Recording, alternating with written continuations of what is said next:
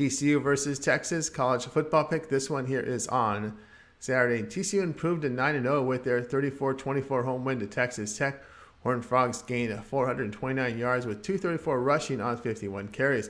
On defense, they allowed nearly 5 yards per rush to the Red Raiders with 157 passing on 32 attempts. Max Duggan had a season-low 52% completion rate with 8.5 yards per attempt. He threw for 195 yards and 2 touchdowns. This season, Duggan 66% completion rate, 9.9 yards per attempt. His top receiver, Quentin Johnson, is questionable with an ankle.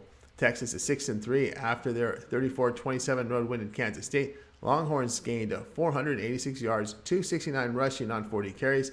Offensively, they limited Kansas State to 4 yards per carry with 329 passing on 36 attempts. Quinn Ewers completed 58% with a season-low 6.4 yards per attempt. On the year, Ewers a 58% completion rate, 7.7 yards per attempt. Without his top receiver, Duggan found a way to get past Texas Tech by 10 at home.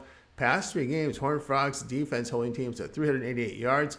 In this period, Texas allowing 469 yards, 350 passing for 8.1 yards per attempt. The player will be on at TCU plus 7.5.